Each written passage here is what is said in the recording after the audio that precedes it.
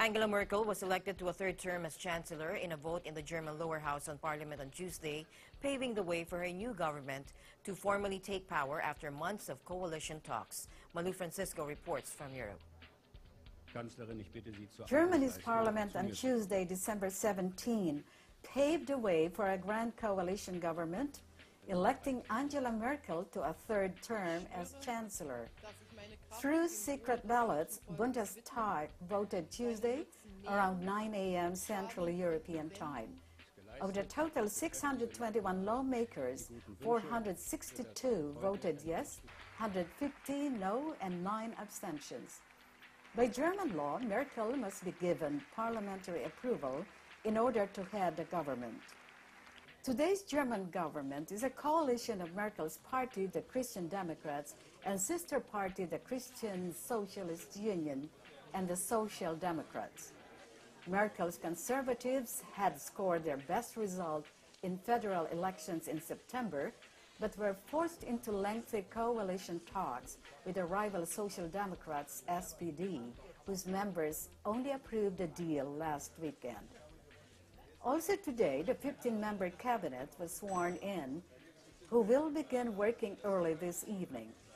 On Merkel's team, the biggest surprise is the appointment of the first woman defense minister, Ursula von der Leyen. One of her main tasks is to organize the withdrawal of German troops from Afghanistan in 2014. A new item on the work list of Merkel's team is the introduction of the national minimum wage, which will be led by Labor Minister Andrea Nahles. Meanwhile, the Foreign Ministry is led by Frank-Walter Steinmeier, who held the position during the last Grand Coalition from 2005 and 2009, and then served as the leader of the opposition in Parliament. SPD leader Sigmar Gabriel is Merkel's vice chancellor and head of a new ministry which combines the economy and energy ministries. Dubbed by the German media as the new super ministry, it oversees Germany's transition to renewable energy from wind, sun, and water.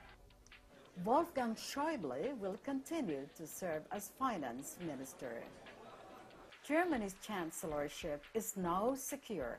Angela Merkel leads for the third term with her new coalition government.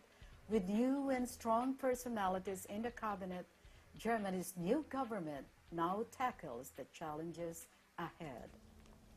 In the Netherlands, I'm Malou Francisco for Eagle News.